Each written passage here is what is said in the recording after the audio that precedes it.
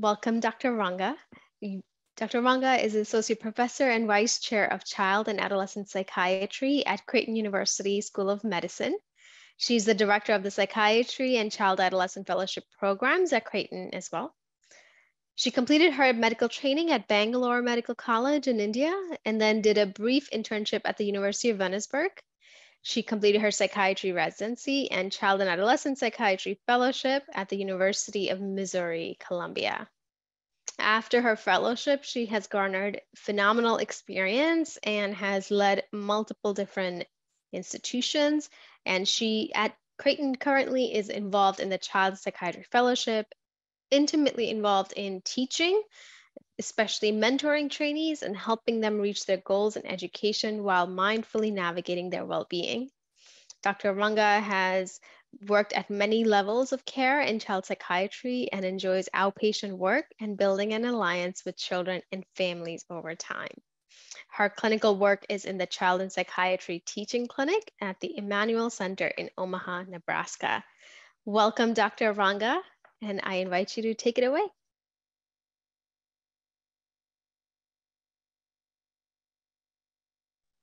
Thank you so much, Dr. Sagar, Dr. Greenzweig, and all of you for this kind invitation. It is such an opportunity and a privilege to be talking to my primary care colleagues today, and a perfect timing given the month and where we are with child and adolescent mental health in this country. I have no disclosures to indicate. Learning objectives today are to describe the symptoms of depression in children and adolescents, generate and walk through differential diagnosis, and explain the steps in the assessment and management of depression. So start thinking about this case. We're going to discuss him in more detail at the end. Jerry Rhodes is a 12-year-old male. He's brought in by his mother due to decreased energy level and frequent headaches.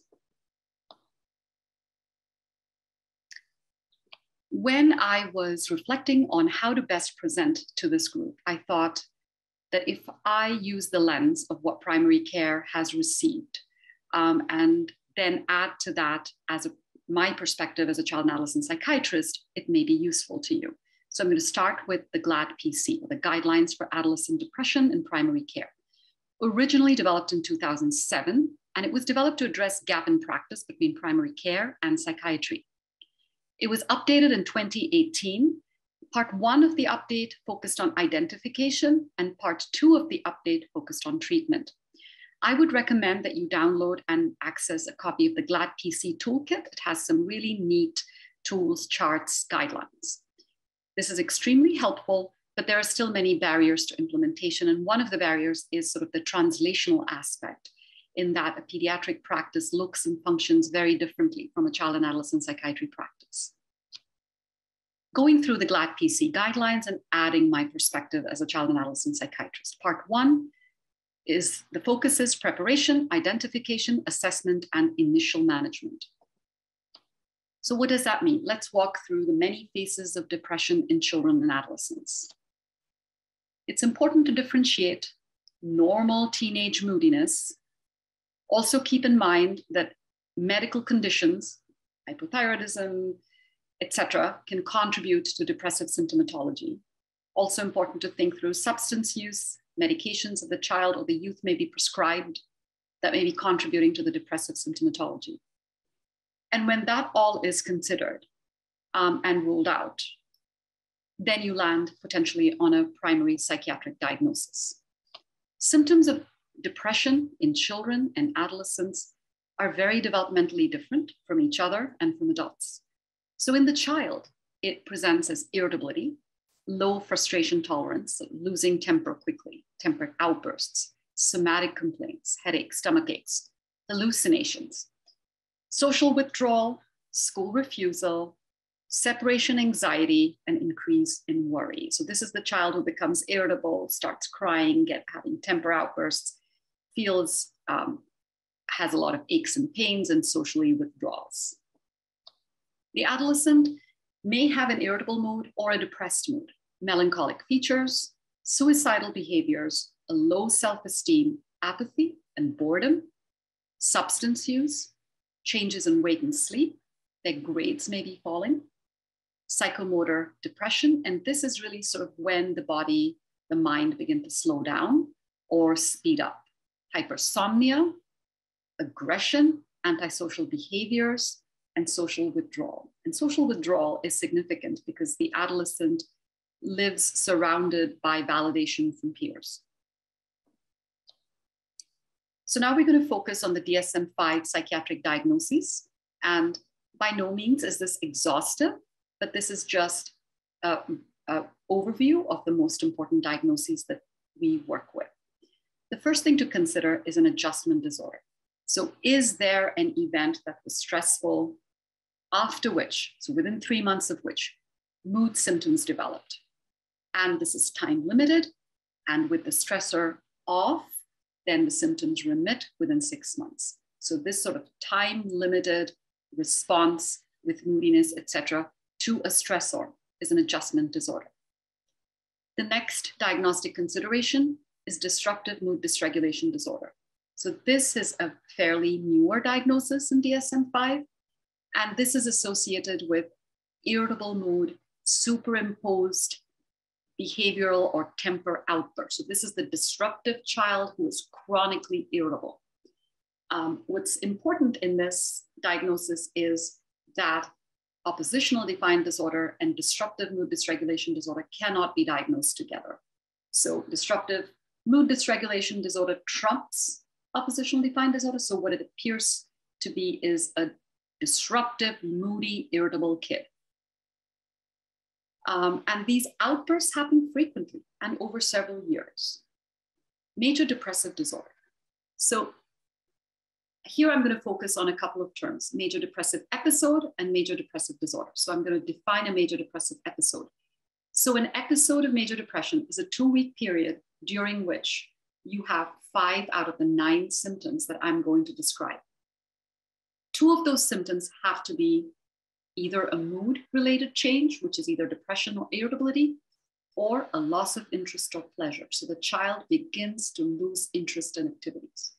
So one of those aspects plus several other symptoms, which is weight gain or loss, insomnia, hypersomnia, psychomotor agitation or retardation, fatigue, loss of energy, feelings of worthlessness, guilt.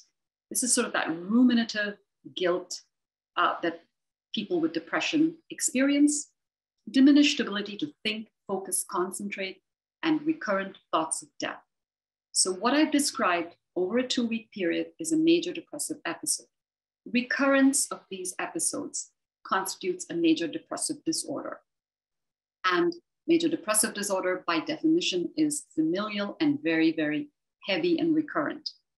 DSM-5 always makes it important to delineate that there's a problem with functioning and distress due to these symptoms, and make sure that we rule out substance as well as medication, induced mood changes, as well as medical conditions. And in the course of a major depressive disorder, we want to never have experienced a hypomanic or a manic episode. Let's say somebody experiences a major depressive episode 2 to 3 times and then has a hypomanic or a manic episode. That's when we move the diagnosis to a bipolar spectrum disorder. So major depressive disorder, the prevalence is 2 to 4% and definitely increases in adolescence. So this is a heavy burden for society. This has to be distinguished from grief. In grief, it's more wave-like. So it's related to loss. The quality of mood is more emptiness. Grief is often intertwined with fond memories of the loved one. Grief circles around that loss. So the thoughts, the rumination, the guilt, the thoughts of death, all circle around that loved one. Whereas in major depressive disorder, it's rumination about one's worthlessness and helplessness and hopelessness and dying because one doesn't deserve to live. So it has a very different, heavier feel to it than grief. Now, of course, grief can seg into major depressive disorder.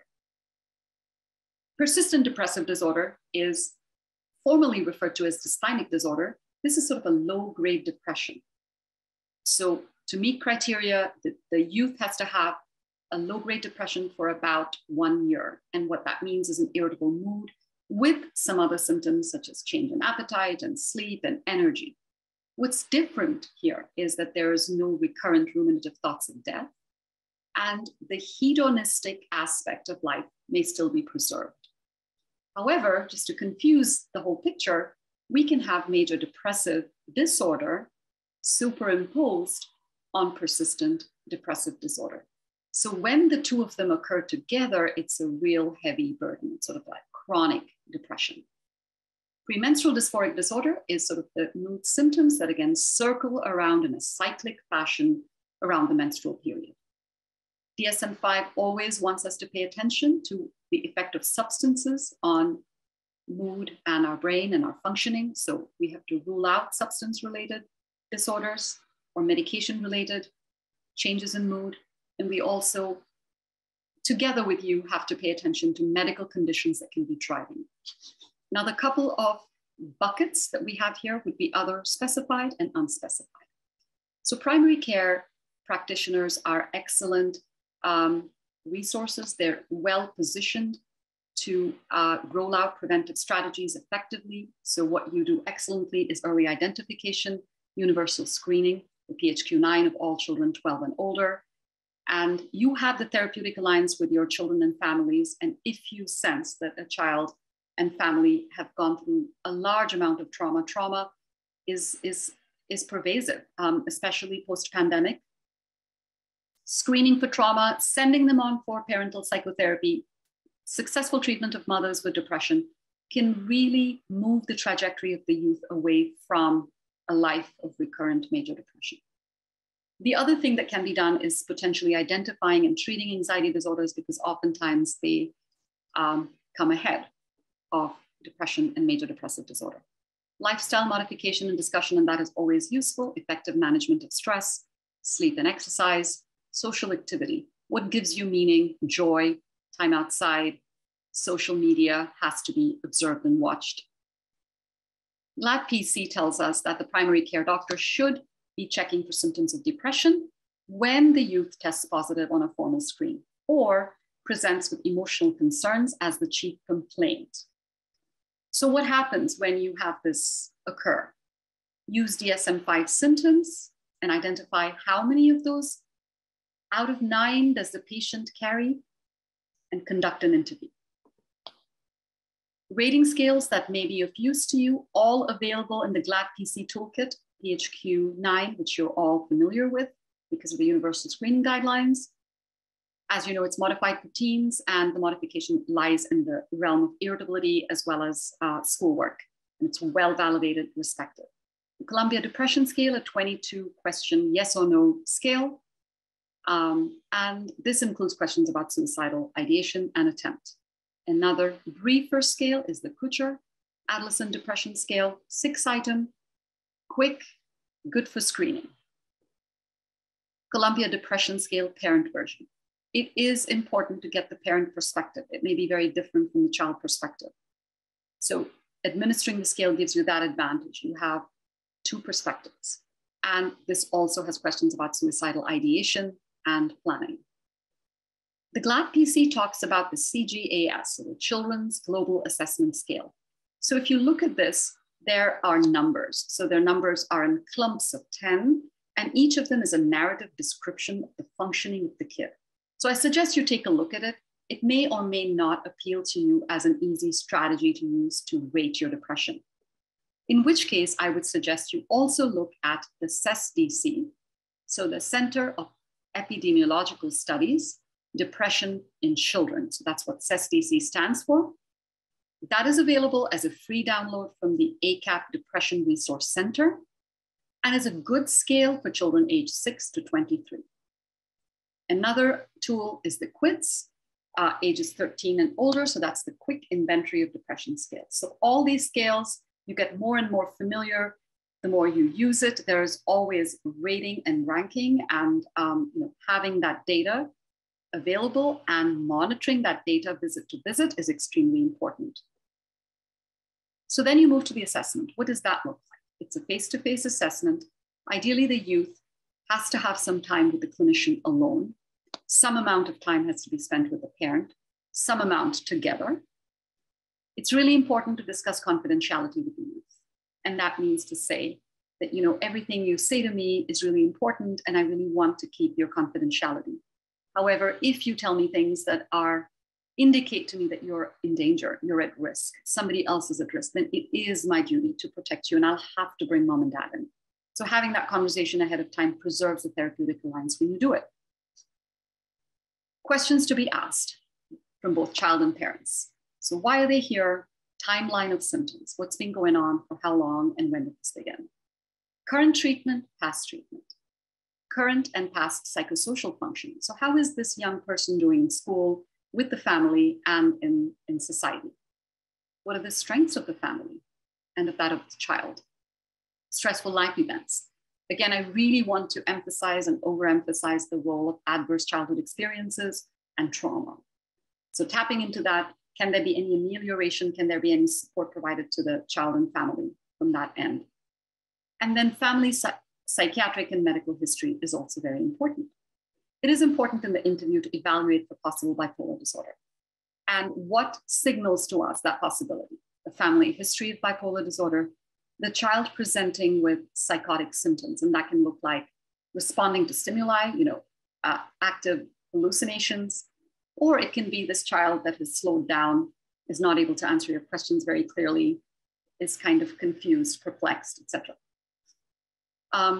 And then to look for subclinical mania, hypomania. And again, the way you can do that is just the DSM checklist. So this is the kid who hasn't met that manic or hypomanic episode, but is kind of simmering. Medication-induced mania, that's also a concern for the future development of bipolar disorder, and that is important to ask about, to rule out. This is different from activation or disinhibition that develops in about 5 to 10% of children receiving antidepressant treatment. So what this looks like is like a restlessness. So this is the kid who feels like they need to keep shaking their leg, or they're just not able to rest at night into a comfortable posture, and they're a little more amplified. Bipolar disorder or hypomanic manic episode is much more serious, much more dramatic. So in the interview, it's also important to rule in, rule out comorbidities. And just to complicate the picture, depression is comorbid with many illnesses, anxiety, disruptive behavior disorders, substance abuse, etc. And then think through medical conditions, as well as medications that the child is on that could be contributing to depressive symptomatology. Risk assessment is very important. So that means risk of suicide, risk of homicide, self-harm. So doing a good risk versus risk, or risk versus protection, is really important. Safety planning is very, very important. Sanitizing the environment, making sure guns are not available, making sure that over-the-counter medications are locked, making sure belts, etc., are not available if there's this risk. So sanitizing that environment is extremely important. So what you're doing here with a risk assessment is really thinking through, do I need to send this child to an emergency room and onward to an inpatient psychiatric hospital? So a good scale to use is the Columbia Suicide Severity Rating Scales with triage points for primary care. Very, very effective, shouldn't take you too long, and gives you a flow chart as to move, this is when you need to move towards a behavioral health consultation. So the treatment plan that is ideally generated is multi-pronged, which means you target biopsychosocially what's going on with the child. And child psychiatrists use the term biopsychosocial very, very often. It's sort of a holistic approach. Collaborative, because you want the child to be partnering with the parent and you on treatment, because that is what is going to ensure compliance. That is the tenet or the basis of motivational interviewing and moving them forward. The youth has to give assent, the parents have to give informed consent. Initial management consists of psychoeducation and safety planning. So you are at the best situation to begin this conversation. And it's through you that children and families will learn about depression and how to destigmatize it and how to seek help when it's present, and not to blame themselves or blame others and suffer. Facts for Families, again, an ACAP resource, great tool to use in your psychoeducation. Depression Resource Center, also some great tools. What's really important is to alleviate some of the suffering, the stress the child is feeling. So whether it's that at home, difficult dynamics, a parent or a grandparent that is critical versus, at school, a child who has got too much homework that is struggling, can we make accommodations just until recovery? So in addition to that, what's really important is the placebo response rate of youth is very high. It's about 50 to 60%. So it's really important to set in those supportive psychotherapy measures. Thinking through depression, you want to think about it in 3 columns, 3 categories: mild, moderate, and severe. If you think about mild, sort of the symptomatology, the count of symptoms is less than 5, so maybe about 2 or 3. Here you want to do a lot with psychoeducation and support and safety planning. When it moves into moderate, that's when you need to move forward into treatment, and you need to initiate treatment, refer out to cognitive behavioral therapy and or behavioral health consultation. Severe depression, that is more serious, and that is one that I would flag for a referral sooner than later. Safety planning involves several steps. No harm contracts are ineffective. So what safety planning looks like is like, once again, a co-production, right? So that the caregivers and the youth collaboratively work on the safety plan. What that looks like is the clinician asks the youth, can you think through personal warning signs? Can you think through internal coping strategies? So, when you have those moments of feeling like you want to hurt yourself, what's going on around you? What do you do to take care of yourself? What makes things better? What makes things worse? Identifying social support. So what can you do at that time? Who can you talk with? A teacher, a guidance counselor, a parent?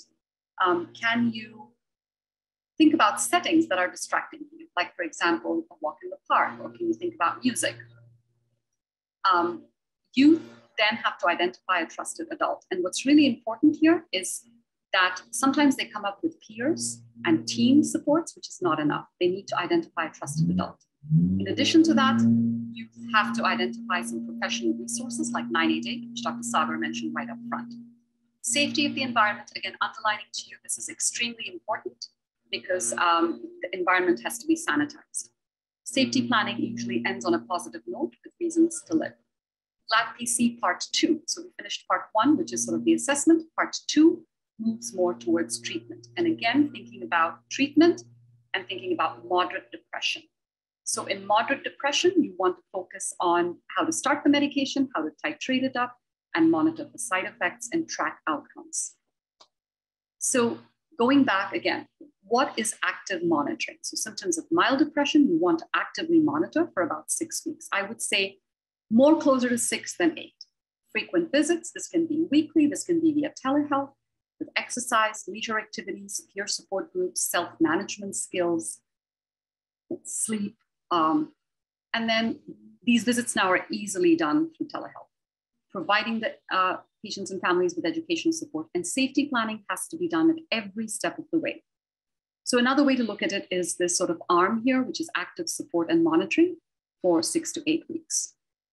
In the middle column is sort of what happens when one heads towards a moderate depression. And what does that mean? It means between 6 and 9 symptoms of depression. So when you're in that category, it's important to start treatment. And this is a medication that's FDA approved, and we'll go through how to start and progress it. In addition to that, you want to make that referral to cognitive behavioral therapy. The back of your mind, make that referral soon. Make the referral for a behavioral health consultation if you feel like things are getting complicated along the course, but go ahead and start treatment. Severe depression, again, that's where I would move in the direction of referral to mental health or behavioral health. If you've started treatment and you have moved up to the optimum dose and you've let the optimum dose rest for about 4 weeks to 6 weeks, and you know the child is adherent and you find an improvement, great job. Now continue, maximize the dose, make sure there's good therapy going, and you're moving the child towards a remission. If there is marginal improvement, then that's when you want to be concerned. Like, what are we missing? Is adherence happening? Is this a treatment-resistant depression? Again, at that point, start thinking, should I change medication? Should I refer on to behavioral health? What is going on with therapy, etc.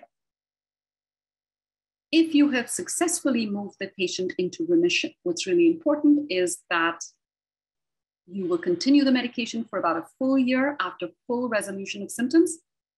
And it's really important to have follow-ups frequently, at least monthly. and you keep that patient in follow-up for a period of 1 year plus to make sure that they are doing well and the depression stays down under. 3 phases of treatment. Acute is to achieve response and remission. So that is just pushing it down. And then continuation and maintenance is sort of keeping up the well-being of the child. Treatment choice is an art and often has many aspects to it: the age of the child, cognitive development. You want to bring the child in to plan. Severity, chronicity of the symptoms, comorbidities. As I've mentioned, depression is very comorbid. So how are you treating those comorbidities? Family history. If a sibling has responded well to fluoxetine, well, is that my first choice? And then cultural aspects. What is the family dealing with? Do they think it's stigma? Do they think it's their fault? Like, how are they processing it? Working with patient and family preferences. And then, of course, the availability of treatment expertise. So you may have access to behavioral health consultation quickly, or you may not. And how do you navigate that and weave it into your treatment planning? The TADS is a randomized controlled study, and it's a very well respected study that really looked at adolescents with depression and treatment with CBT, placebo, and then CBT plus fluoxetine. So this is a long discussion, but when you simplify it, really the combination of CBT or cognitive behavioral therapy and fluoxetine showed a more rapid decline of depressive symptoms and better outcomes. Now, the fact that improvement or clinical improvement was not very significant just tells us that depression is complicated. The symptoms may come down, but then life and how the patient adjusts to life is also equally important. And that again speaks to the importance of therapy. Combination treatment is really where we need to head if we're thinking about mild to moderate depression. Psychotherapy, there are 2 forms of psychotherapy: cognitive behavioral therapy. So when you hear your patient is working with thinking errors or automatic thought records or behavioral activation, then you know that they're doing cognitive behavioral therapy.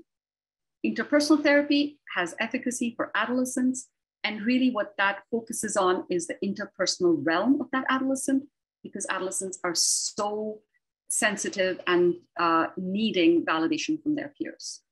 So with regard to pharmacotherapy, now the response rate is 61% for SSRIs and 50% for placebo. So just know placebo response rates, very high, important to have supportive management, cognitive behavioral therapy, etc. Fluoxetine is effective, has been studied.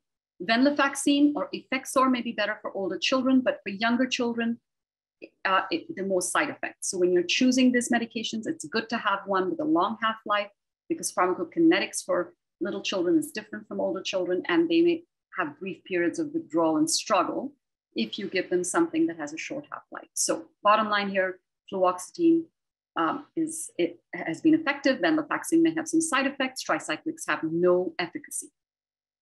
Side effects, the most important one that I want to cover is maybe parental concern that my child is going to get worse, so suicidal ideation and more suicide attempts. So what I want to underline here is that in reanalysis of the FDA data, and they looked at this thoroughly and widely, right? So for major depressive disorder, obsessive compulsive disorder, anxiety disorder, the pooled risk difference for new or increased spontaneously reported suicidal ideation or suicidal behaviors for all antidepressants to be 0.7%. So when you think about 0.7%, that is not a 0. So there is some risk, but if you look at the broad data, increased use of SSRIs has contributed to the dramatic decline of adolescent suicide. After black box warning, when primary care practitioners stopped prescribing SSRIs, suicide rates increased. So the sum total of all of this is positive relationship between SSRI and suicide reduction, but there needs to be close monitoring when we start the antidepressant, when we increase the dose. So again, my thought is we have the access to telehealth, set up frequent visits and do frequent check-ins. So the treatment typically is start low, go slow. You can potentially begin with 5 to 10 milligrams of fluoxetine, increase in increments of 5 to 10 milligrams, and come to a dose of about 40 milligrams. And keep that on board for 4 to 6 weeks. FDA approvals, fluoxetine or Prozac, ages 6 and older, escitalopram or Lexapro, ages 12 and older. So GLAD-PC has great recommendations in terms of starting doses, how to increase it. But again, think through fluoxetine 5 to 10 milligrams, gradually increase it by increments of 5 to 10, see the patient weekly, monitor for side effects, monitor for activation, monitor for mania, monitor for suicidality, and just keep going. And if things are improving, you may be able to secure a remission. And again, throughout this whole journey, supportive planning, safety planning, and cognitive behavioral therapy are great adjuncts. So that journey can also be taken with escitalopram. Again, here you start with 5 milligrams and increase by increments of 5 milligrams. There are other medications mentioned here, which you're free to look at and obtain from the GLAD-PC toolkit. Start low, go slow, see them frequently. Seeing them frequently is more checking in on them, right? Response has to be assessed only at 4 weeks. So see them frequently, but assess response at 4 weeks. And make sure you're at the right dose for the right period of time. And in 12 weeks, our goal should be remission. And again, monitor for suicidal thoughts and behavior, and see the youth weekly for 4 weeks, bi-weekly afterwards, use telehealth, phone contact, etc. So the toolkit monitoring is really helpful. You can take a look at that. It's very clearly delineated with date, assessment, mode of interview, scores, etc. So a very useful, simple way of documenting what you're seeing in the child week by week after you've started the antidepressant. Depression is recurrent, relapse is high, and so it's really important to monitor even after the symptoms have been pushed under and remission has occurred. So monitor for about 1 year after the full remission of symptoms, and when medication needs to be tapered off, do so gradually, do so in a period of stability, like summer when there's no external stressors. School is a stressor for most kids. So a time away from school, away from emotionally laden periods of time is good. So what's really important is that, as I mentioned before, depression is recurrent and heavy. Resistant depression is pretty common. The first thing that I would encourage is to make sure there's adherence. There's going to be another venue for us to talk about treatment-resistant depression and maybe treatment-resistant anxiety and some complications, which we will do soon. I just want to quickly reference a study called the NIMH TORDIA study, again, publicly funded, granted. And really the lesson from this study is that if symptoms of depression continue to exist and you've made sure of adherence, made sure of dose, made sure of time, potentially switching to another SSRI, but making sure that cognitive behavioral therapy in its true form is in place. So more data on how to taper down in your GLAD-PC toolkit. And when you refer out is when you're in an emergent situation, which I've defined before, suicide, homicide, psychosis, when depression is severe, heavy and unremitting, and when you tried 1 to 2 SSRIs with robust cognitive behavioral therapy that hasn't worked after a period of 4 to 6 weeks. Okay, so now we're going to go to our case, and I'm going to read this case out, and we're going to elicit your thoughts. So this is a 12-year-old male brought in by his mother due to decreased energy level and headaches. He wants to sleep or be alone in his room. He loses his temper easily. He got very upset at a friend's birthday party, and mom had to bring him home. He has a difficult relationship with dad, frequent arguments. School phoned and said they're worried about him. He's struggling academically. He's just started 7th grade. He used to play baseball, but now is not interested in signing up. Mom is worrying that he's using drugs. He says no. He lives at home with his mother, father, and 2 sisters. They recently have lost a pet 6 months ago. During the interaction that Jerry has, he looks flat, tearful, looks away, and has dark circles under his eyes. And he tells you, I can never get to sleep. I'm tired all the time. Everything is bad. I wish life did not suck. So this is your case, and I'm going to ask us to open up and to brainstorm and discuss what thoughts you may have with regard to this patient. Thank you, Dr. Ranga. A fantastic presentation. I invite everybody to unmute, turn on your cameras. Let's walk through this case together. So please go ahead, and if you want to chime in via chat, by all means, you can do that as well.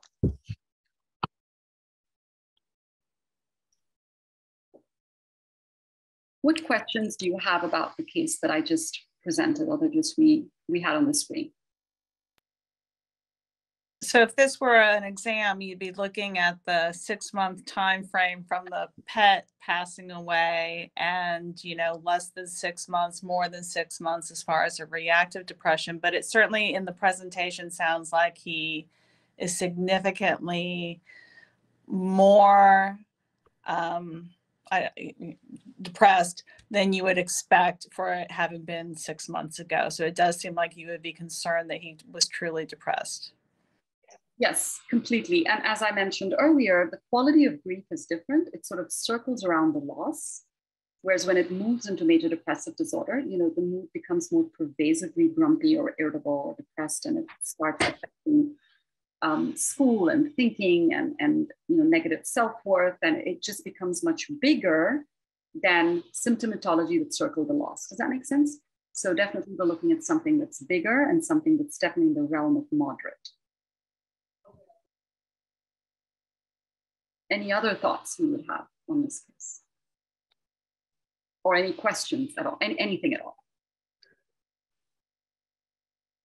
This is Gary Greenswag. I asked this question last hour, but I'm going to just maybe ask you to opine on it again, because I think it's helpful, just the context of how you manage interviewing the child, particularly.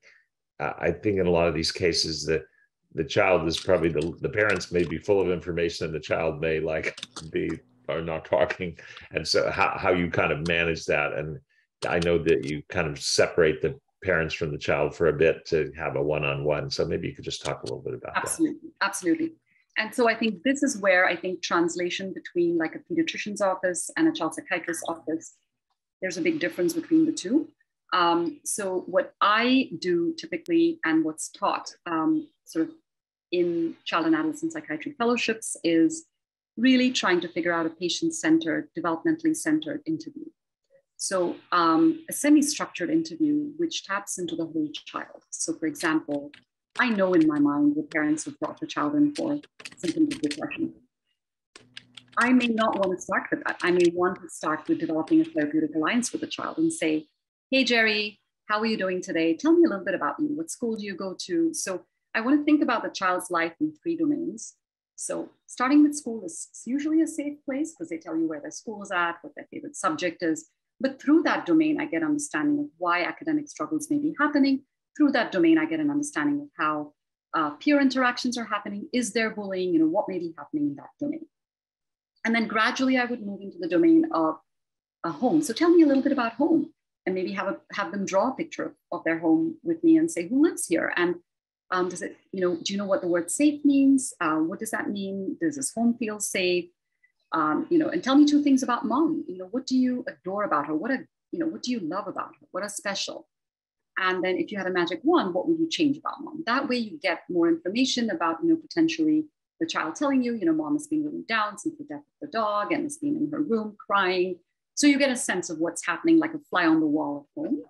And then you move into saying, hey, now, Jerry, it's about you, and you're the most important person in the room. So I'm going to talk to you about you. So, again, what makes you happy? Very simple language is what we use because many of our kids come in with emotional language difficulties. So happy, sad, mad, scared. And we shared in the previous presentation that all my fellows have this sort of faces. You have culturally sensitive, different kinds of faces. You bring that to the room and say, hey, what do you think you feel like right now? And have them sort of start pointing out at happy, sad, mad, scared, and identifying what those stressors are. Through that, you're beginning to build that bridge between yourself and this young person. And then you can you'll have more of an opening to delve into sort of things like self-harm and et cetera. Okay, great, thank you. So yes, and the other thing you mentioned, Dr. Greenswag, is having some time with the child alone is really important. The older they are, I think the more important it is because we see tension in the room when mom and dad are there, and then when mom and dad leave, the adolescent relaxes a little bit. Now, although as adults, we're always kind of not cool with them, it's still a relaxation compared to when mom and dad were in the room. With younger kids who are worried to separate, I may keep them together, but then I would frame the same questions, but do it more in a co-production with the parents. That's fantastic.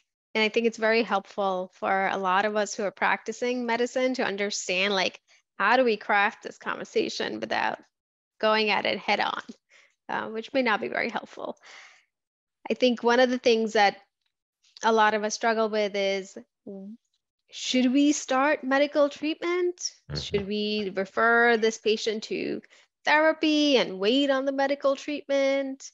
Like, how would you go about this case? So with this case, I would definitely report this as a major depressive episode landing in the area of moderate, which is exactly what we're talking about right now. And when I teach about recurrent depression, I show a picture of like the bullet train, right? So which means that we've got to be quick. We've got to get in there, get the depression out of the system, because that prevents recurrence and lingering depression. So moderate depression, get started with treatment. That's your best chance of pushing it out of the system and restoring the young person back to their normal developmental trajectory, right? So start the medication, start low, go slow, monitor frequently, put in that referral to cognitive behavioral therapy or consultation. So you have that kind of cooking as you're beginning the treatment and watching and optimizing the dose. That's very helpful. Other questions that folks have, or maybe cases that if you wanted to run by, this is a good time. We'll ask for you to remove any patient identifying details from your case stem, but I also welcome Dr. Aurora, who is my colleague, who will be participating next time. And so she's also an expert here that can weigh in if you have any questions or cases.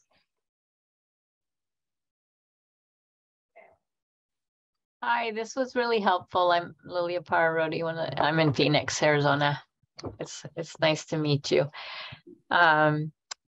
I think, we tend, I'm trying to transition from a model where, I do some initial things and then refer out to trying to do more of this myself. And I think, there's trying to feel like you can do it efficiently in the context. And I don't know if you have or have already counseled a few primary care physicians that have made that transition from not doing this and feeling like this is not my my lane. I have to transfer out. And granted, I've seen lots of teens over the years, and I think I do manage more but typically if I'm thinking medications, that's where I stop. So I don't know if you have any words of wisdom regarding that. And I am anticipating a very interesting case next week, which I could briefly touch upon, but I don't have all the details. So, but mom called me about her daughter, who I've seen for many years, and was very concerned, and I'm kind of concerned as well too. So. Yeah. So a couple of thoughts that I have, and then I'll let others weigh in. I think my hats off really to primary care doctors who are navigating, a large swath of patients, seeing them frequently, but what you have as your strength is that therapeutic alliance. So getting patients on board with treatment, is potentially easier for you than for us who are sort of on the outside, and we have to establish that therapeutic alliance and talk about medications, et cetera. So you're well poised, I think, to potentially start discussing medications. And I think the question is really sort of, what would be the barrier to starting, fluoxetine, for example, at a low dose of 5 milligrams and setting up those frequent follow-ups and just sort of exploring those barriers and seeing what kind of supports you can construct sort of within the practice. So that's what GLAD PC, the first aspect of it, is focused on, is sort of the practice ways in which things can be modified in order to facilitate that transition to actually starting the medication, monitoring, etc.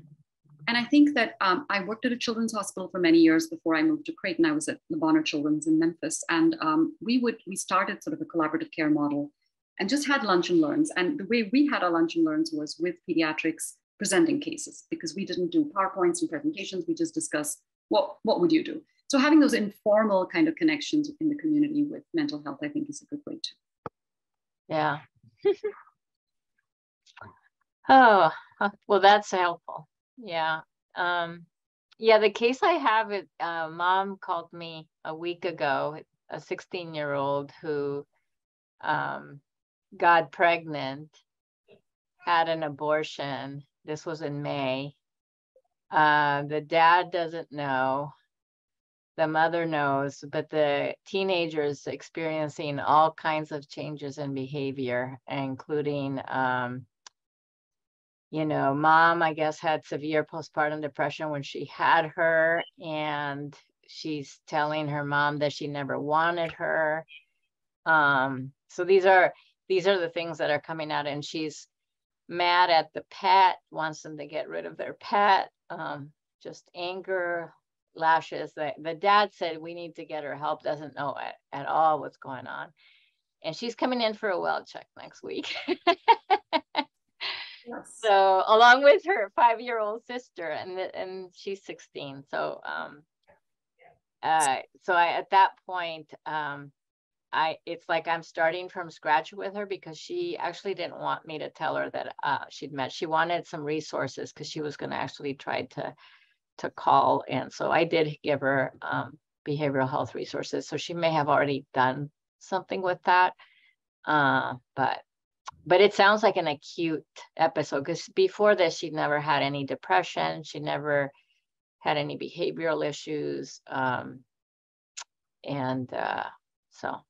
Yes, I would definitely screen this patient, Dr. Pararoid, with for suicidal thinking with the Columbia suicide. Yeah. Because it sounds like a depression. Again, that's heavy, ruminative, blaming, I'm not worth it. So, and sometimes those thoughts are deep within. And I think screening for that and seeing if we're at a higher level of acuity than potentially comes across, that would be definitely one thought. And definitely this is one where we would need medication management given the family history and the hormonally vulnerable stage she's in, as well as, oh my gosh, such a huge loss and adjustment. Yeah. So definitely a combination of sort of the medication plus the cognitive behavioral therapy. The medication, again, pushes that neurovegetative thing out, which then makes the youth able to do the therapy, do the work, do the homework, and cope better. Okay. Well, thank you. Thank you. I think that's such a wonderful way that you sort of explain the role of medications, because I think we could potentially get especially our adolescent patients on board with the idea that it's not necessarily going to just take away everything, but the medication is just to help with the idea that, it'll get you back to the things that you want to do and things you enjoy doing. Absolutely. And again, going back to that development, what adolescents are really sensitive about is they want to be like their peers. So they don't want to be the other. And so making it about the fact that, so many kids are depressed, and this is about getting you back to you and to your best version, and taking away blame, and there's nothing wrong with you. Oftentimes that really helps. And the other analogy that we give is, if you break a leg, you have physical therapy, and that's going to help you kind of finally get back your skills and walk. And then you have the pain medications, which makes the pain go away. So you sort of adjunctively do that to heal. So, having those analogies simplified for people is often very helpful. Well, this has been a great session. Thank you so much, Dr. Ranga. We really appreciate it. We will be sharing the recording with everybody, so more to come on that. And we will attach some of the guidelines that Dr.